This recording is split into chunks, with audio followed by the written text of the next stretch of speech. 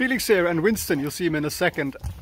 What you need to be aware of for the week are 2 or maybe 3 very, very important things. Winston, where are you? There's Winston.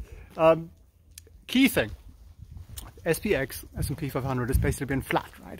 Since mid-end January, nothing's really happened there. But the way we are positioned is that CTAs, those dumb algo funds, if the market goes up, they're going to buy about 17 billion of stocks.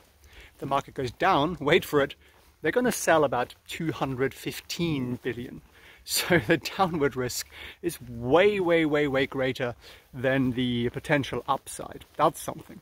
If you follow the investment bank commentary, they're basically saying, look, unemployment is at 43-year lows. Whether you believe those numbers or not is a different story. And retail sales are at like 10-year highs or something, or all-time highs possibly. So do you think the Fed's job is done? Is that what it's saying to you? I kind of don't think so. And then you get Bullard coming out going, you know, much higher for much longer. They might want to do another 0.5 percentage point hike, maybe even go to 6%. If you look at all of that and you see this rally and this rebound in big tech, you're kind of thinking, is everybody crazy? This is going to get a lot worse before it gets better. And that's kind of been my midterm view for some months now. Winston, don't go too far, please. Winston's running ahead. There he is, snooping around. So, yeah, I'd be cautious.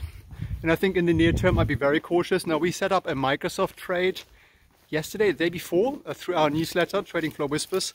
That trade went up 90% yesterday, so that's probably a good time to take some profits. And, you know, there are opportunities to make money from that. Another trade that a lot of people are doing, a lot of institutions are doing, is, it's actually really quite nice around the neighborhood. By the way, if you know where we are, you get a gold star if you can guess it from the, it's quite hard to guess though, I think. Maybe till we get to the end, you can guess it. So, yeah, I think essentially there's another trade a lot of people are doing is they're buying the VIX, May 17th VIX. It was about 50 cents when I talked about it on the live stream this week. I think it's now at about 60, 65 cents.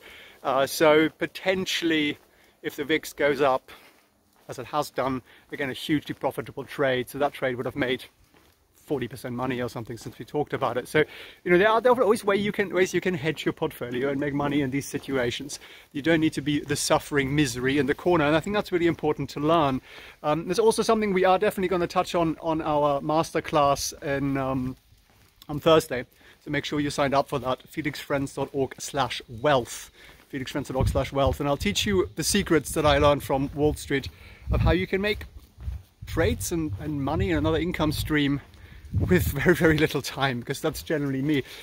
Because I like doing things like this. I like walking around in the mornings at beautiful parts of France and enjoying myself. Yeah, so I guess for me the story continues kind of what I've been saying since probably November, December. It's like beware, be prepared, and here is a clue. I think if you know this area, this will probably give it away.